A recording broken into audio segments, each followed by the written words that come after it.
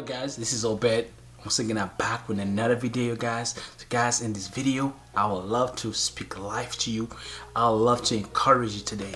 Yeah, I felt that in my spirit. I just want to speak life to you. It's very simple. Yeah, you can, just like you can speak life to me, I can also speak life to you.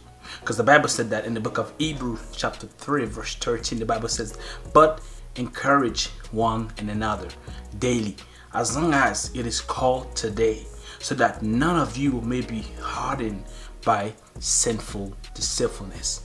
So guys, yes, you can encourage your brother. Let's stop judging one another. Let's stop judging the person that just fell. A lot of times we see the body of Christ has been divided because of people pointing fingers at others. But at the end of the day, we all forget that Jesus Christ is the only perfect human being. We all are trying. We're all trying. We all are in the same race.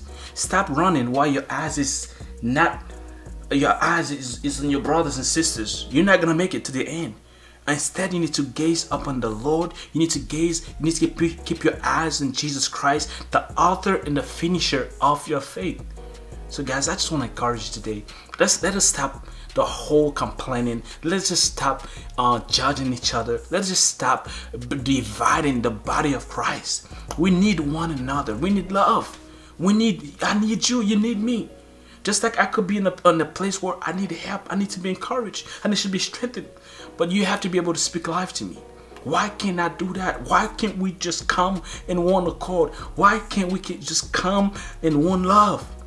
Let's stop all that argument. Let's just stop all the divisions, all that pointing fingers at so and so this, so and so that. This passes this passes that.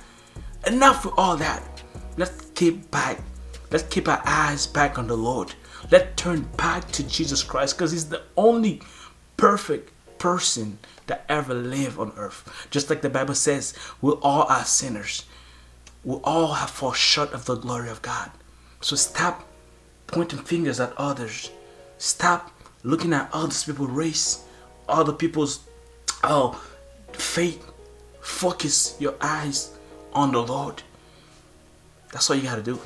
So I just want to speak life to you today. I just want to encourage you, no matter what you're going through, no matter what you may find yourself, you might find yourself being addicted to something. You might find yourself can't get enough of that. You cannot let go of a sexual relationship that you are in. I was there. You cannot, for some reason, you can never be set free from depression, from homosexuality, spirit of rejection, or whatever thing it is.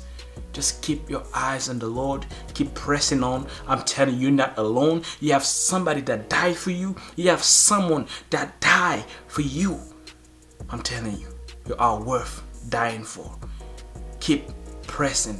Keep your eyes on Jesus Christ, the author and the finisher of your faith. May God bless you. Until next time, be empowered. Bye-bye.